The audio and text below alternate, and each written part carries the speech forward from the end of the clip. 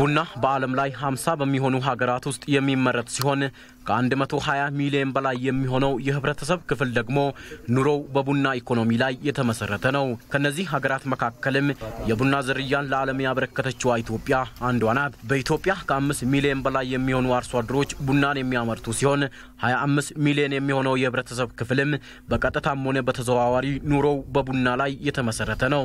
ይሁን እንጂ ሀገሪቱ የቡና መገኛ ብትሆንም አምራቹ የህብረተሰብ ክፍልም ሆነ ሀገሪቱ ተጠቃሚነታቸው ዝቅተኛ መሆኑን ነው የሚነገረው። ለዚህ ደግሞ እንደ ምክንያት ከሚነሱ ችግሮች መካከል ሀገሪቱ ውስጥ ያሉ የቡና ተክሎች ያረጁ መሆናቸው፣ የቡና ግብርናው ከጥራት ይልቅ ብዛት ላይ ያተኮረ በመሆኑ የተሻለ ምርት እንዳይገኝ ያደረገው ሲሆን የተመረተው ምርት ለገበያ ሲቀርብም ከአርሶ አደሩ ይልቅ በግብይት ሰንሰለቱ ውስጥ ያሉ አካላት ተጠቃሚ መሆናቸው ነው። በኢሉ አባቦር ዞን ዲዱ ወረዳ ቡናን በማምረት ዘመናትን ያስቆጠሩ አርሶ አደሮችም ቡናን ማምረት ከሌላው የሰብል አይነት የተሻለ ጥቅም እንዳላስገኘላቸው ነው የሚናገሩት። ኪሎን ተቆ የጀባቴ በሪ ዲግደም ሰዲዳ ግፋቢል 1 ኪሎ በ22 እና በ23 ብር ነው የሚሸጠው። የምናገኘው ጥቅም ስም ብቻ ነው። እኔ ለረጅም ዓመታት ቡና ሳመርት ተጠቀምኩኝ የምለው ነገር የለም። አምርቼ ለገበያ ለማቅረብ ብዙ ለፋለው። የገበያው ሁኔታ ግን የሚያረካ ባለመሆኑ ለሰብሉ ብዙ እንክብካቤ ለማድረግ አንጨነቅም። በዚህ ምክንያት ነው ጥራት ያለው ቡና ለገበያ የማይቀርበው። ቡና ነው ቢሆን እንጀልቀቤ ሰደተሚ ቶርባራ እንጀልቀቤ ቡና ማምረት የጀመርኩት በ1987 ዓመተ ምህረት ነበር። አሁን 2 ሄክታር መሬት አለኝ። በአመት ከ30 እስከ 40 ኩንታል ምርት አገኝበታለሁ።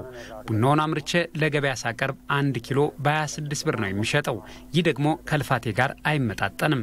ከኔ ይልቅ ተጠቃሚው ነጋዴውና ከገበያው ጋር ትስስር ያለው አካል ነው። ጥራት ያለው ቡና በማምረት በዓለም ገበያ ተወዳዳሪ ለመሆን የተሻለ የቡና ዝርያዎችን አርሶ አደሩ እንዲያገኝ እየተሰራ ነው ያሉት በዞኑ የዲዱ ወረዳ የቡና ሻይና ቅመማ ቅመም ባለሙያው አቶ አበራ ከበደ አብዛኛው የቡና ሰብሎች ያረጁ በመሆናቸው የማደስ ስራው በስፋት እየተከናወነ መሆኑን ነው የገለጹት። ሆኖም ግን የቡና ተክሎችን ለማደስ ወይንም ለመጎንደል የሚያስፈልጉ ቁሳቁሶች አርሶ አደሩ በሚፈልገው ልክ ባለመገኘቱ ጥራት ያለው ቡና ለማምረት ሌላኛው ማነቆ ሆኗል ይላሉ።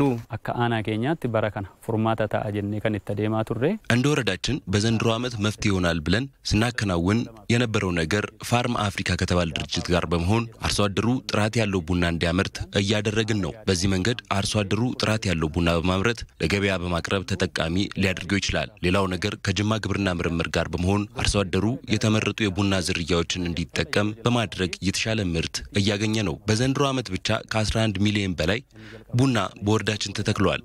በሌላ በኩል ደግሞ ያረጁ የቡና ተክሎችን በማደስ እንቅስቃሴ እንደ ወረዳችን በ191.7 ሄክታር ላይ ያለ ቡና ታድሷል። ነገር ግን ቡናን ለመጎንደል ወይንም ለማደስ የሚያገለግሉ እንደ መጋዝና መቀስ ያሉ ቁሳቁሶች አቅርቦታቸው እንደ ሀገርም ችግር ስለሆነ አርሶ አደሩ ቡናውን ለመንከባከብ ችግር ሆኖበታል። በኢትዮጵያ ከሚገኘው አጠቃላይ ምርት 5% የሚሆነውን የሚሸፍነው ቡና ነው።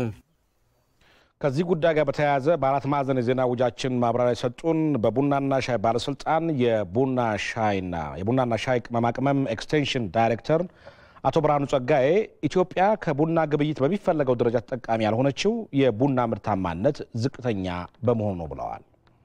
ዋነኛው ምክንያት ከሌላው ዓለም በተለየ የሀገራችን የቡና ምርት ወይም ምርታማነት ዝቅተኛ መሆኑ ነው።